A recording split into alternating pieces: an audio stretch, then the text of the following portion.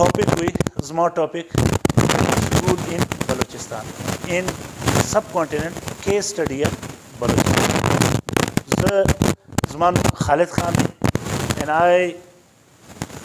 was a student of Qaid-e-Azam University since 2006 to 2008. My master ka hui in history, tarikh ke. Then I started my MPhil. My MPhil at the university start ke. In MPhil, my field of research was the Pashtun reaction against the British occupation of Balochistan. British occupation of the no da zmož د علاقو خلق دغه یو resistance شو کړ دا چا پر دغه باندې کار نه وسو ما ته یو سړی وایي هغه ځای وایي دی کې بلوچ نیشنلزم بلوچ پرابلم دا څونه ایکسپلایټ شو څونه پر دنیا باندې راغی لیکن دا پښتانه ولې کار نه کوي دا ولې ریسرچ نه کوي تر دا وایي نو ما ته سر ته ما ته راوښیه چلو ته زما ټاپک ته سلیکټ کړه زه پر هغه کار کوم اور میټیریل به زه راوړم انشاءالله تعالی اور میټیریل به موږ کمپایل کوو نو ګوره ستاسو د علاقې ستاسو خپلو دونه ریاکشن کړی دی دغه they are the real heroes of that area نو دا په تاریخ کې لاړل ګمنام صورت نو یقینا پر دغه باندې موږ راځو چې دغه میټیریل چیرې پراته دی شان چیرې پراته دي چې موږ لیک پر وکړو موږ ته بیرته را دا خلک او ما خو کله کله زه کله کله تاسو بیا زه introduction درته کوئ چې then I started my MPhil from Qaid-e-Azam University. Then I started in 2011 I started my job in Bahadur Khan Women University as a research fellow, and in 2017 I went United States. زه امریکا ته لاړم چې امریکا ته لاړم نو هلته ما د PhD فیلوشپ کوئ یونیورسټي اف نیبراسکا کې ما دا PhD فیلوشپ کوئ اور بیا ما ولیدل then I visited in America Washington, Kansas, Chicago, New York, Albany, Texas دا تقریبا ما 15 states دا وزټ کړل نو تاسو په واشنگټن کې وګورئ واشنگټن دا خلک د تاریخ څونه قدر کوي خپل ماضي څونه یادوي او هغه څونه کمپایل کوي له پریزنت ټایم سره دوی د هغه کمپیریزن کوي then they predict the future بیا دوی فیوچر څه دی هغه پریډکټ کوي چې موږ په فیوچر کې به څه کوو ایون ما به ولیدل په واشنگټن کې د جورج واشنگټن مجسمه به درولې وله ټوپۍ به داسې په لاس کې ولته اور خلک به راتلل داسې به ولاړ جورج واشنگټن اور خلک به راتلل د ټوپۍ لاندې به تصویر اخیستی چې he was our hero دا زموږ هیرو وي لیکن کله کله زه په کلاس کې یم دلته زما سټوډنټانو کلاس دی زه موږ ګورم موږ څونه بې حسه خلک دي موږ سره د هغه شي قدر نشته کله نه ایون زه ترژم زه دا کارتوس ته وګورم ځان دا د چا په یاد کې جوړ کړی تاسو ته به معلوم وي دا د چا په یاد کې دی ساون مسخیل یس د دغه ځای لوکل خلک ول دا غوفه لیکن موږ یې څه اشر کړی دی ګریل مات د نالۍ اوبه ور روانې او کاش موږ دونه کړی ولی چې د هغه سړي پر دې باندې موږ کښنۍ تختې لګولې وای اور دغه کارتوس ته موږ ماښام ټایم یو کښنۍ د LED لایټونه لګولي وای اور پر تختې باندې لایټ پراته وای چې هر یو راتللی د جمعې په ورځ اسپلان کوچنیان راتللی هغه ورته کتلی چې یار دا ګوره دا زموږ یو هیرو تر سوی دی دارنګه شیرجان دارنګه دا یو روډ په چا پر نامه باندې تر یس دا د دغو دا موږ ګډ هیر کړ خیر اویرنس به راځي موږ به دا شي کوو څه نه مړ نو ټاپک چې ماته راکړی برټش رول ان انډیا ان سب کانټیننټ کیس سټډي اف بلوچستان په بلوچستان کې بیا څه وصل ولې دلته په بلوچستان کې why they deployed the agent of the governor general here in Zob په کلاسپلا کې چې دلته یو سپیشل د دوی ایجنټ ناست وي رابرټسن ډیمن ناست وي په نورو ایریا کې ولې ناست وي ګوره تاسې هر وخت هسټري یا تاریخ سټډي کوئ تر نه هغه کې به ته په کازیشن باندې کازیشن مطلب کاز وجہ and keep in your mind that history is not a monocausal. History monocausal not. You wajah is kedal sheikh. Situr to hai dadakshid da wajah. No, different cause. This is called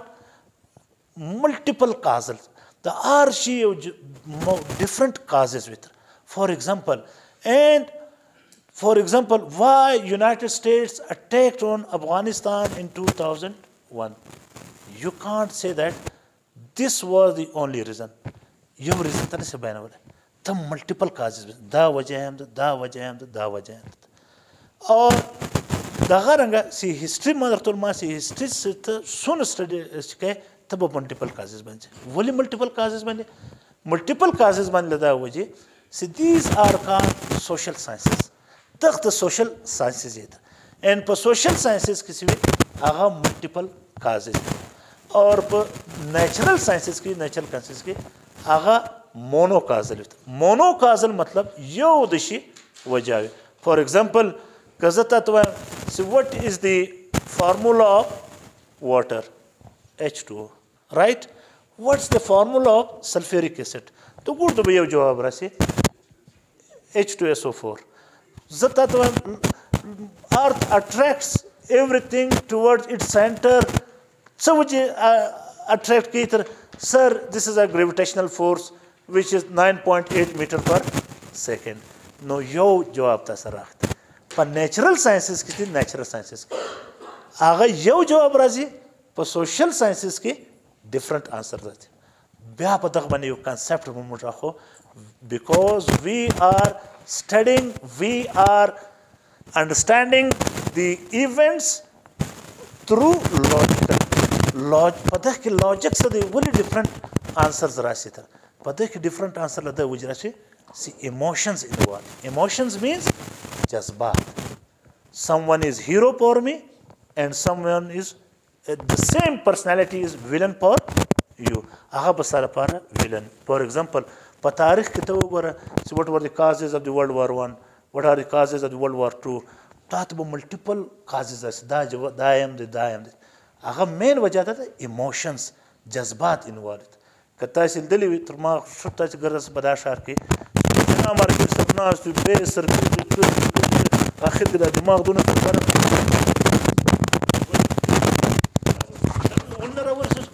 Emotions involved, jazbat involved. लेकिन कई natural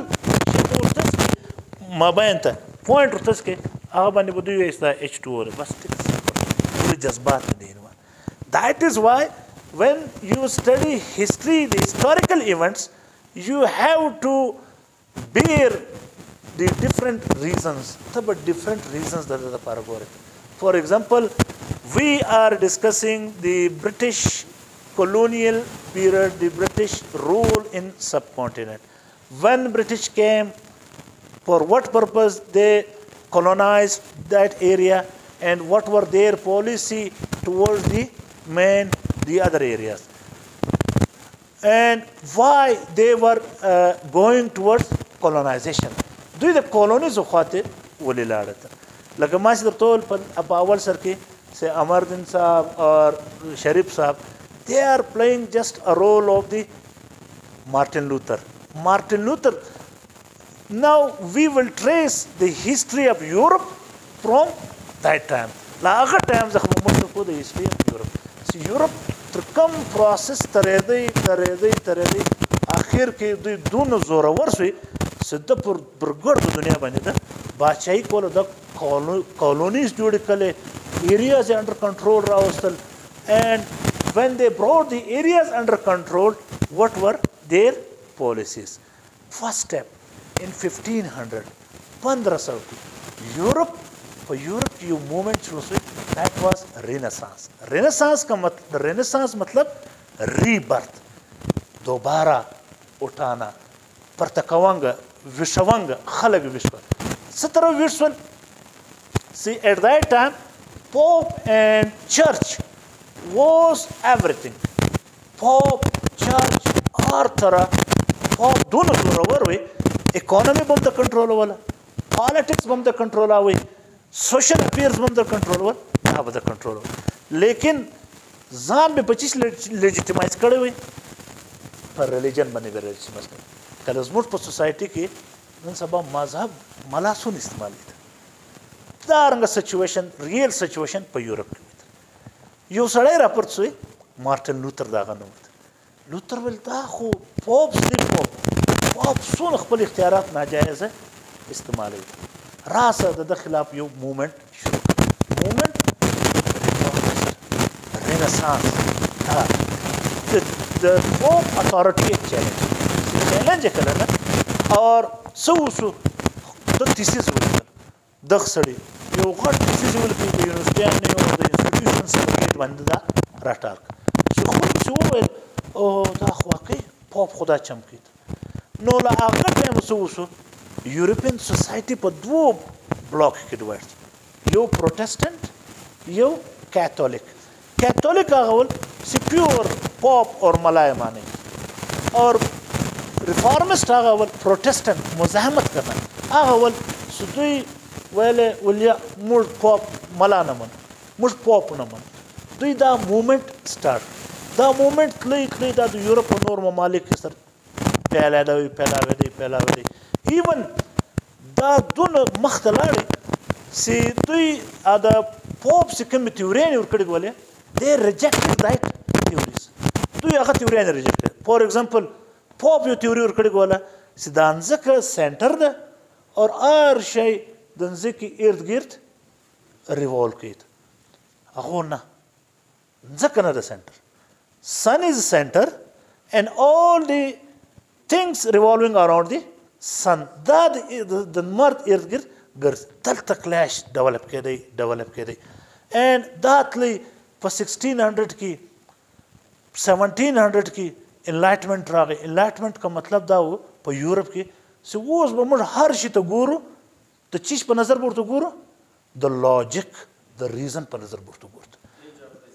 ایج اف ریزن انلایټمنټ چې مثلا کې دا یو کار وسوي دا ولې وسوي دا نه دا اوس هغه سپورټ نه بس له خدای له طرف څخه وسوي چې دا بس دا راته لیکلي ول هغه نه دا لیکنګ مکنګ دا نسته اوس به ګورو په هر شي ته به په ریزن ګورو جنګ وسوي پلانکي وګټله پلانکي وارل هغه ولې وګټله هغه ولې وارل دا شی ته ایج اف فلسفرز راپورته انډسټریل ریولوشن راغی هغه سره ایجاد مشینری جوړه شوله نو هغه کم فیکټریز کې د کار کېدی پروډکشن بل مخه 2% وي ماشین دون بوسټر کې چې هغه 10% ته لاړل لو خلک سره سوسو پیسې راغله ولې په یورپ کې چینجز را روان every 10 years every 100 years یورپ چینج دی لا هغه سره له خلک سره انډسټریال بوسټ اپ سره له خلک سره پیسې راغله لو مخ به یو موډ سره ورته چې آی ام د کینګ نور سم پیسې راغله هغه آی ام بل آی ام اوس به دا فیصله کو چې وورډ به استعمالېږي خلک د خبرایه خو هو از د کینګ بادشاه به اوس وکړي هغه به دا به بل به دا به نو دا پروسیسز راتلل سټیټس خلک امیر کېدل لاغو سره پیسه را روانه سره روان شول دا پیسه راغله دا سوچ راغی فلسفرز راغل then they look toward the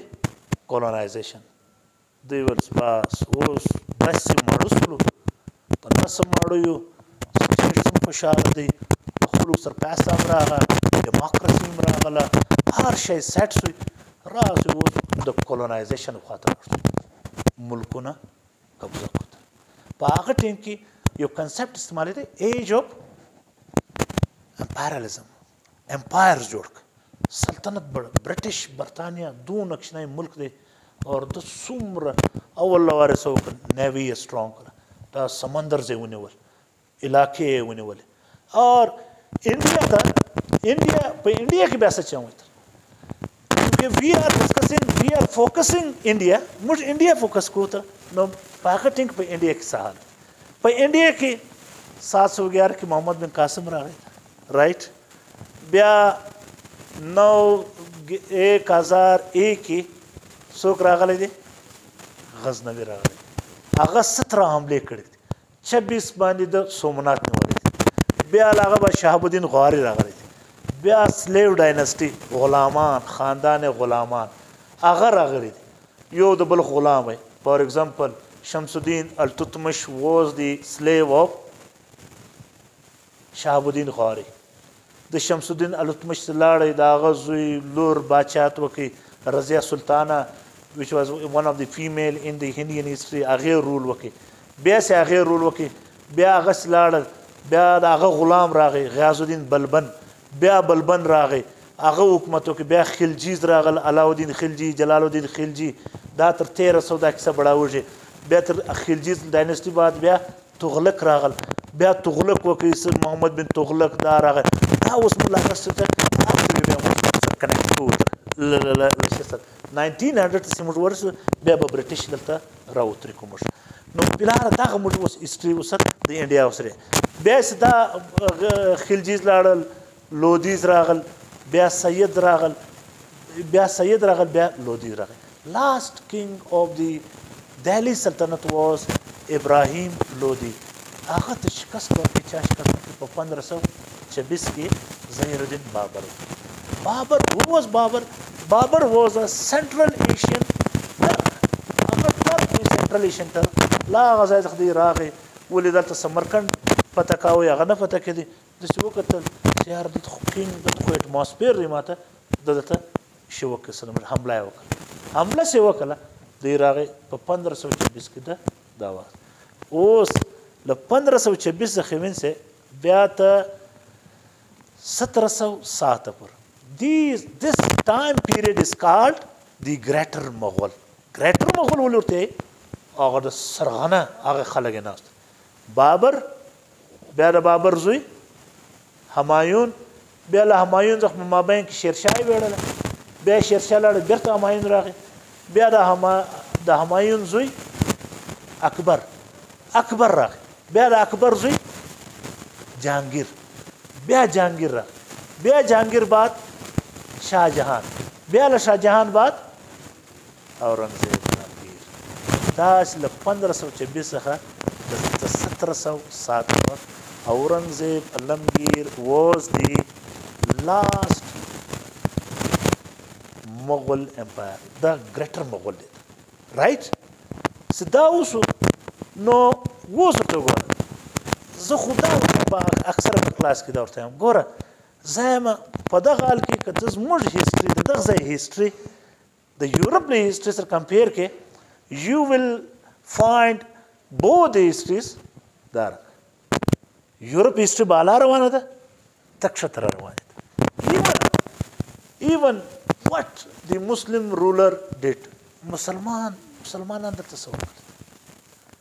زه کله کله په کلاس کې سټوډنټس ته یم زه مغول په کار کول دلې مغول بادشاه څه کول یا به واده کاوه ودونه تړه ودونه به کول غټ کار بل دغه دا وي کله غټ کله جوړ کا دیواله دا نور په دغه ریزن په دغه ټایم کې اسنه ایون دونه فرق وي د سوچ دونه فرق وي سدا ځوانه ناس زودته سي د کینګ ایډورډ سم لکه سره مړ سول داغه په مقابله کې د چی سره وستل کالجز راوستل سټوډنټان میډیکل کالج اور کینسر دی وګرځید شاهجهان تاج محل د په یاد کې دا جوړ سوچ کې دونه فرق نو دا سیستم نو بیا سوس لاغه بعد لا اورنګزیب علمگیر بعد that was the time period سوی هغه سوی 1707 بعد 1707 سو دا یو ډېر کروشل ټایم اورنګزیب علمگیر سلاړي war of succession started between the sons of Aurangzeb Alamgir دا اورنګزیب علمگیر د زویان په مابین کې بادشاہت باندې جنگ شروع شوی even داس بد حالت دا هیستوري وایي تا when I was a student in 2007 and 2006 قسم د زموږ څه په سر نه خلاص سیار و څوک دی بادشاه د کلي پر یوه کونج به یو بادشاه ناست وي یو کونج باندې به بل ناست وي یو کونج باندې به بل ناست وي یو کونج باندې به بل ناست د اورنګزیب عالمګیر 400 زویان د یو بل سترګې سره وکتلې سیاره راوشه بابا خزانه چیرې پټه کړې وه دونه پولیټیکلی ډیسټیبلایزیشن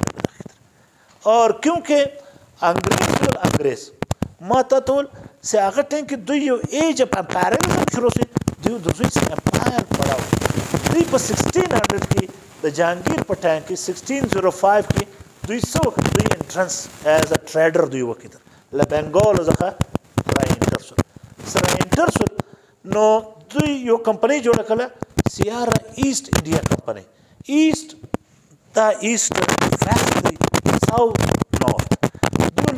خو په ویسٹ کې دوی د ایست خوا د موږ لاړ شو ته بزنس شروع کړو کاروبار شروع کړو هغه دوی راغل دوی وکړل دومره ډیسټیبلایزیشن په انډیا کې پولیټیکلی اکنامیکلی اینڈ سوشلی all the Indian society was in disorder. دا انتهایی ډسټرب ولا پر ډسارډر باندې ورته نو دوی سدا شو سرو کسن دوی سدا سچویشن کاته الته بزنس هم کاوي امپورټ ایکسپورټ دایم کول اور سراتل په 1700 کې اورنګزیب عالمگیر لاړی سخت انډیا ډیسټیبل سره لدا بعد مغول راتل اور دومره ډیسټیبلایز سره انډیا سی په انډیا کې لا پر انډیا باندې درې خواځ حمله شو in 1737 لا افغانستان څخه احمد شاه ابدالي راغی حمله شروع کړې ل ایران څخه نادر شاه افشار حمله شروع کړې اور برټش already دلته موجود ورته ډیسټیبلایزیشن سټیبلایزیشن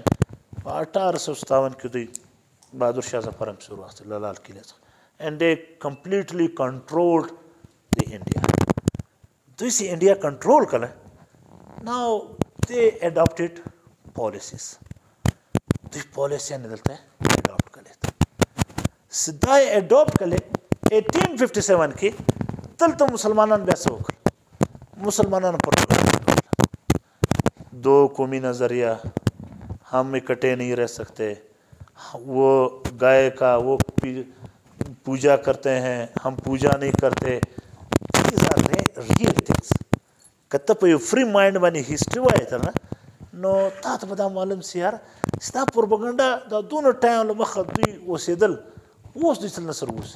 لا 1857 بعد دا پروپاګاندا ولې شروع شو سی हम इकट्ठे नहीं रह सकते हिंदू जो है वो तो ये करते हैं तंग गलियों में रहते हैं हम तंग गलियों में नहीं रह सकते हैं वो तो ये है शुरू वाले इंडिया की बोले at that time after post 1857 the Muslim power totally collapsed in India the Musliman power total collapsed and even they killed the last Mughal empire ke unhone no British dalta yo policy se adopt kala da region se pa aga time ke da Balochistan क्योंकि دوی خدا ریلایز کړ سی موږ انډیا ټوټل سکیور کړه په سمندر باندې ته ولې دوی یو دونه غټ نیول پاور دوی په انډیا کې دا ټیم یو څوک انټرفیرنس نس کولای که انټرفیرنس کړي په انډیا کې خپل دا سایډ کړه اور ولې د دوی سره پاور وي په هغه ټیم کې دنیا سیول دنیا یو کین سی دیٹ انډیا world was bipolar دو سپر پاور the Tsarist Russia and British Empire British ډیر نو دوی ویلې ولکه برټش Tsarist Russia دلته انټرفیرنس کاوي نو دا سایډ به کیتر افغانستان اور افغانستان له بلوچستان څخه اور دا ټرایبل بیلټ کې به دلته کیتر نو دا هغه لپاره دوی څه وکړل دنیا تر اوسه پورته کالا قانون FCR فرنټیر کرایم ریګولیشن دوی دومره سخته پالیسي راوسته دلته سی ایون دوی ول نور ټیک دی بلوچستان نور هر ځای ټیک دی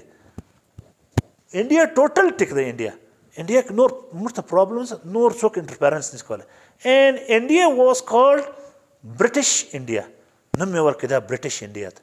دا د برټش لاندې ده دا ایریا لیکن دلته یو چم نه وسي له موږ سره نو دوی په دغه کې په بلوچستان کې څه وکړل بلوچستان کې ډایرکټ ایجنټ اف د گورنر جنرل راوستي چې تر گورنر جنرل لاندې به یو سړی وي انګریز وي هغه به ډایرکټ دلته ناست دلته به دوی رول کوي تر دغه مخکې جیکب راغی سنډیمن چې راغی سنډیمن یې خاص په ژوب کې ورته کښېنوی ګوره پر دغه علاقو باندې دومره بد نظر ساته چې دلته انټرفیرنس نه وشي څه یې وکړل بلوچستان یې په درو علاقو کې ډیوایډ برټش بلوچستان کلات سټیټ اینڈ لیزډ ایریاز خان کلات ته ویل بس ټیک ته کنټرول که ته موږ ته لږ څه ډېر کړه ولې هغه سایډ له سمندر څخه یو موږ ته دا خوا چې دا خوا دلته موږ ډایرکټ خپل سړی کښېنولی دي سنډیمن چک اینډ بیلنس ساتي ته کاش دومره ښایسته ریکارډ پروت دی نه دلته ماشاءالله ډېر ښایسته ځوانان ناست دي ینګ انرجټیک ما چې د ایم فل او د پی ایچ ډي ریسرچ کوئ زه به د ډي سي آفیس ته تللم ډي سي آفیس ته دلته به مو ویل یار برټش ریونیو ریکارډ برټش ملیټري ریکارډ برټش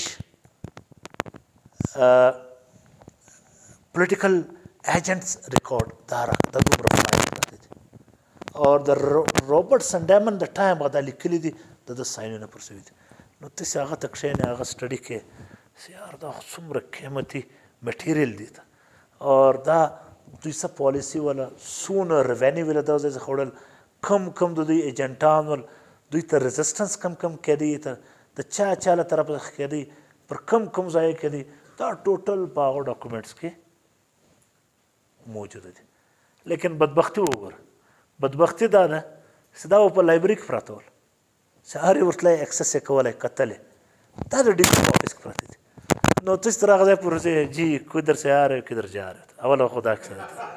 ده ژوند په دغه کې تر شوی تر نه کدھر سے آ رہے ہو کدھر جا رہے ہو بیا نو آیډنټیفیکیشن ورکوو بیا تا ته ډاکومنټس ته ایکسس درکوي بیا ستا هغه راواخلي هغه کمپاین کوې تر نه نو دا کې ډېر مشکلات دي نو مال که تاسو کې داسې یو ځوانان وي د ریسرچ د آرټیکلز د دغه یو شوق لري خو ورسئ دا ډاکومنټس وګورئ یو او له ده څخه ښه میټیریل راوباسه سته کمپایل یې کړه سته اور ښکاره یې که دنیا ته ښکاره کړئ یو برټش لایبرري ته یو شي ولیکئ سره موږ لیټر ولیکئ برټش لایبرري لندن ته چې موږ ستاسې د ټایم هغه له موږ سره داسې ډاکومنټس پراته دي چې ستاسې حکمرانان دلې څه کول څه پالیسي ولا څونه دغو سره یو اګریمنټ یو پروجیکټ راوړو سره ساین یې کړي اور ورته وایي موږ به آرټیکل درلیکو موږ به میټیریل درکو موږ ته دلته پیسې راکوئ دودونه یو شي اور موږ دا ډاکومنټس دا ضایع کېږي دغه ته ورځ په ورځ چینجۍ ورته لګېږي دا یې خوري نو دا به موږ دی وکړو دا به موږ محفوظ وکړو سکین به کړو سکینر به دا باندې یو پروجیکټ اساسي تر نه لیکن د چا پام دی ته زموږ د خلکو پام نشته ایون دا ګورنر ته ما وویلې